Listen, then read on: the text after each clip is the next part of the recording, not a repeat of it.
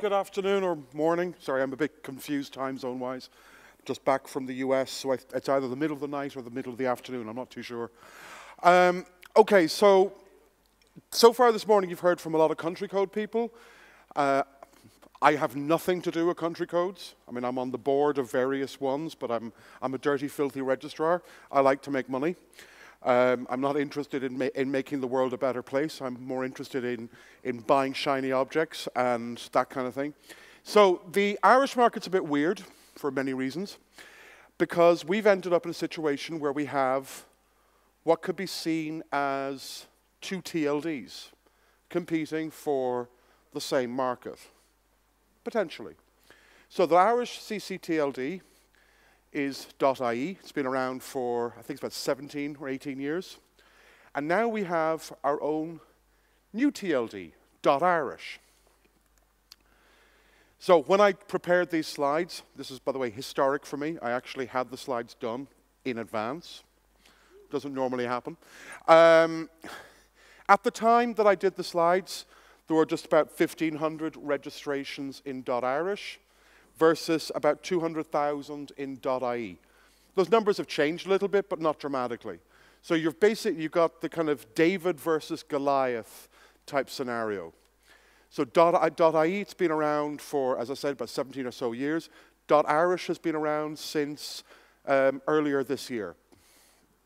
So what's been happening? I mean, what are the differences? What are the challenges? Oh, and by the way, who am I, in case you don't know? Ultimately, from our perspective, you look at businesses, small businesses, they want to get a domain, or do they? I'd actually argue they don't care about domain names. They want to get online. They want to get their business online. They want to get a website. They want to get email. They want to get various services. So how many domain names realistically are they going to register? Probably only one or two.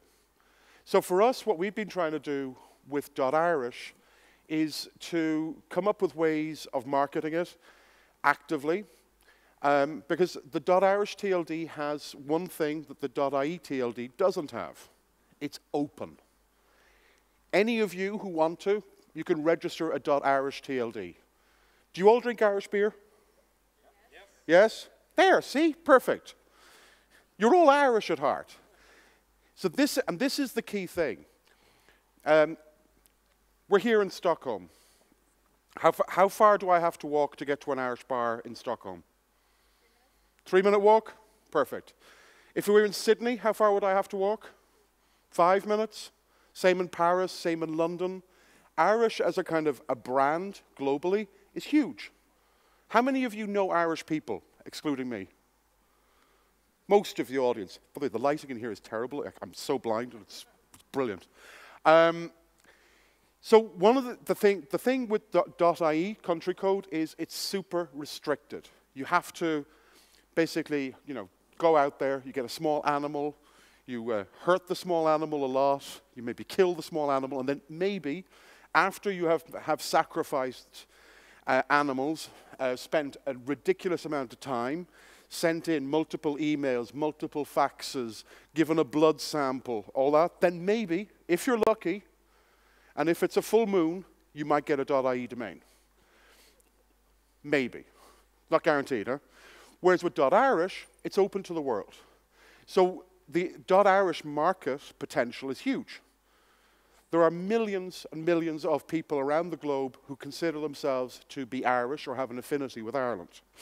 So we've been trying to market it using this kind of cute graphics like the "Kiss Me, I'm Irish" type thing. Trying to expose the concept of .irish to a global market.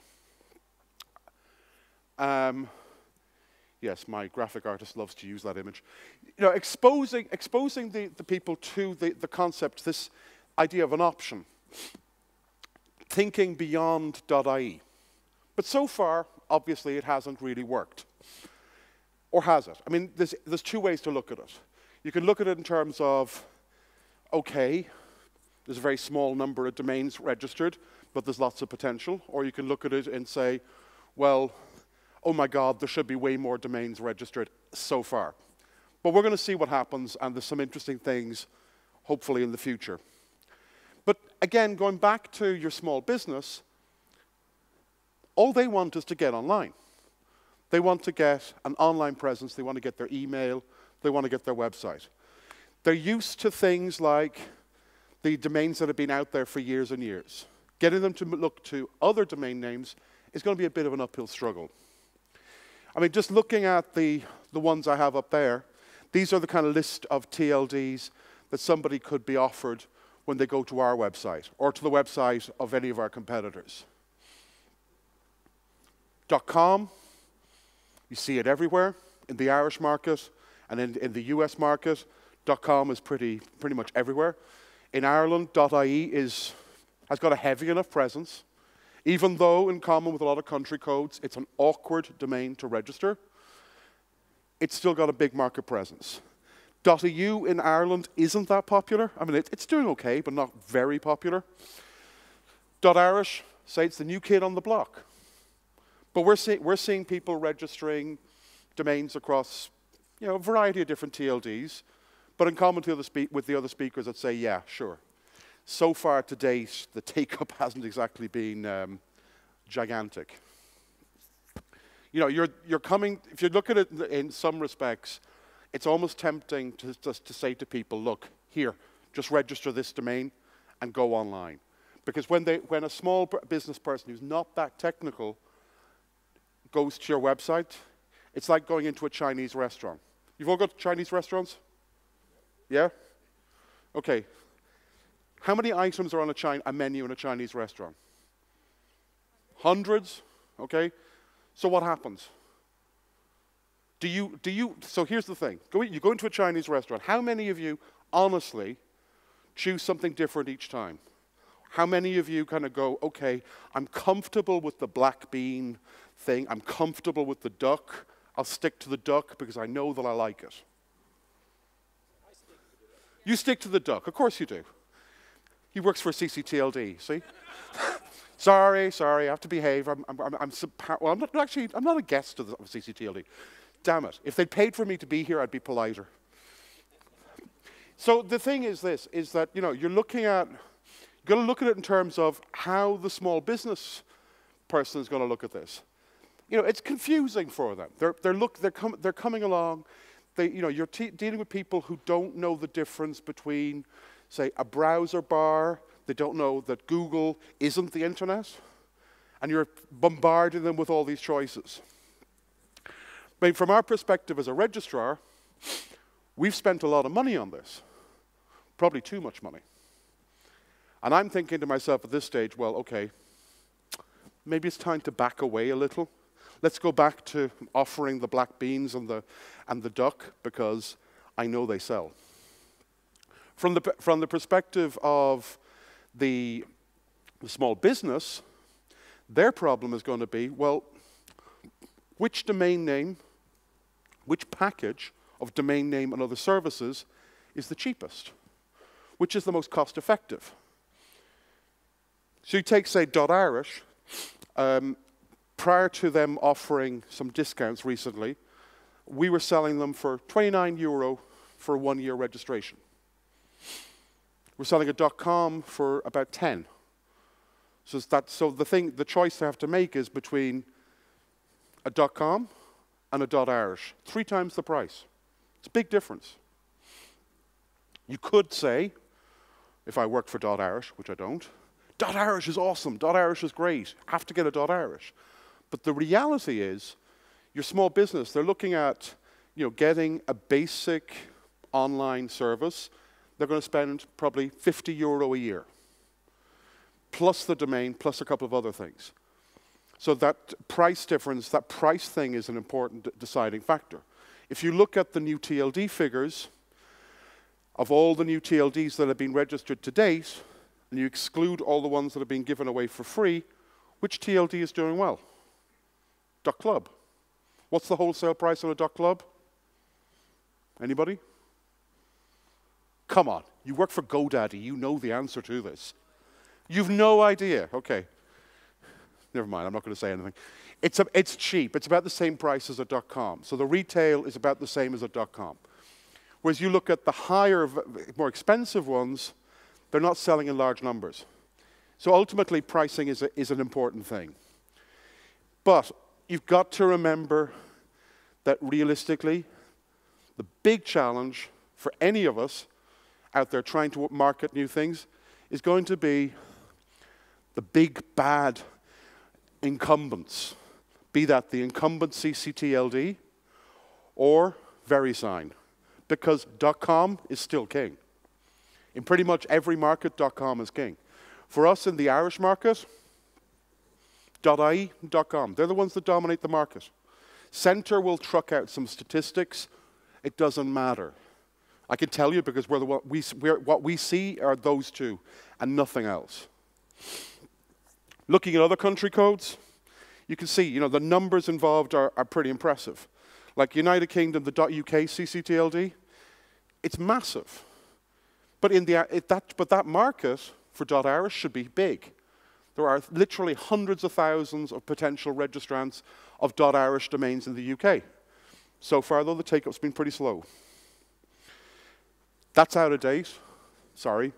Because this is what happens when I prepare slides in advance. The numbers go out of date. I think the number now of total new TLDs is about 10.2 million or thereabouts. And .xyz's numbers are about that roughly, maybe a bit higher, a bit lower. Of course, the real question is how many .xyz domain names were actually paid for? Not many. Looking at some other numbers, again, just showing you the dominance. Over 114 million .coms. Then you look down, .irish is like 1,500 odd.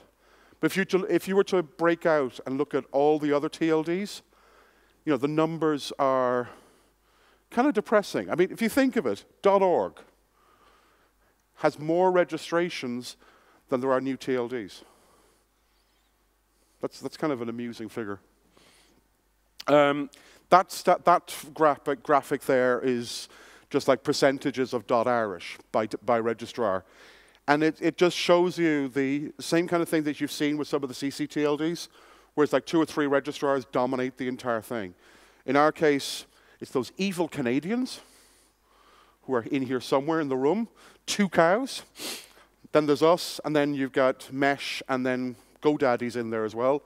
But for once, I'm proud to say, we are beating GoDaddy. We are whooping GoDaddy's ass. Hi, Stefano. I don't get to say this normally. Excuse me? Well done. Thank you. Of course, now he'll get upset, and then that's it. Our market dominance will be gone.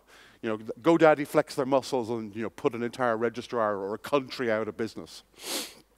And that's about it. I mean, I've kept this one pretty short and pretty sweet. And I've probably actually done too short and too sweet, but never mind. The key thing is around the kind of the marketing around this is going to be what makes the difference. We've got a lot of stuff in the pipeline, but the scary thing is that in the case of .ie, my company spends 0 on marketing. 0. What percentage of .ie registrations do we have? About 40%. But we spend 0. And if you want to stalk me, there's how. And yes, I am one of the few people left on the planet who still uses a .tel domain name. I don't know why. I'm thinking of deleting it, but every time I go to delete it, I feel kind of nostalgic. Because I'm thinking that one of these days, we'll have like the special .tel owners or .tel holders club. It'll be me, Francesco, and... Oh, you don't anymore? Damn it. Okay, it'll just be me. I'll be like the last holdout on .tel. Happy to take any questions, if anybody has any now, or if not, leave it to whatever. No. Oh, come on. Somebody must have a question. Nothing. Okay, I mean, I know my presentation was terrible, but for God's sake, at least pretend. How much am I paying for the .tel? I personally pay my own company the standard price for that domain registration because nobody else will. I don't actually know, to be honest. It's probably something like, I think renewal price is about €12 a year, or something like that. I'll be honest with you, as far as TLDs are concerned, when .tel launched, a bunch of us thought it was a really, really fascinating concept. But here's the thing. I can sell you on a .irish domain in under 30 seconds. It's an easy sell. I mean, either you'll register or you won't. But we can have that conversation in 30 seconds. With .tel, it'll take me probably 5 to 10 minutes to convince you of why registering a .tel is a good idea.